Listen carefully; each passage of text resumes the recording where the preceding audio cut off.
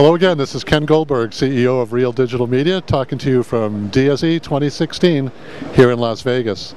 Here we're taking a look at the iDoor from Anthony Doors. It's powered by Neocast. This is an interesting story. There's a transparent LCD built in between two pieces of glass on a cooler door.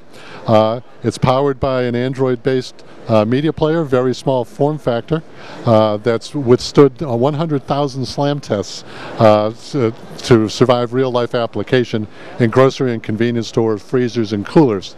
We specifically purpose-built the Android application of Neocast for this application, and we'll be porting it over to regular media players for specific use cases there as well.